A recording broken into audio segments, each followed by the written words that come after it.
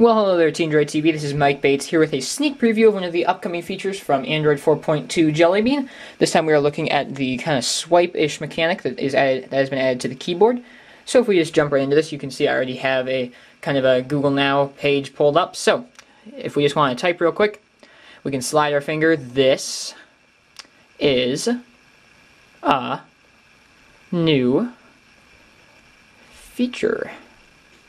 And so you can see it kind of predicts, it kind of realizes where my finger's at, and so it takes that into accordance. And so as you can see, if you watch the word that will appear around here as I type, so if I want to do magenta, see, it kind of follows my finger around, and as it moves, it predicts, so I can see what word it thinks I'm typing and what word I'm going to get in the text box when I release. So there we go. This is a new feature, magenta. So yeah, this looks pretty cool.